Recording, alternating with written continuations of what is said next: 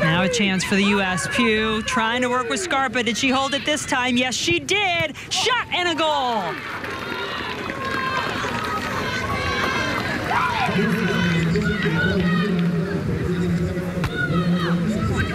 It almost seemed Jessie Scarpa just stayed so cool, calm, and collected. Look, I've gotten called offside a couple of times. I'm not letting it happen this time. Well, she did a nice job of just getting in front of her defender and using her body and just the composure to finish this ball off. She sees that the goalkeeper is in a 1v1 situation, picks out her spot, and just a nice finish by Scarpa here.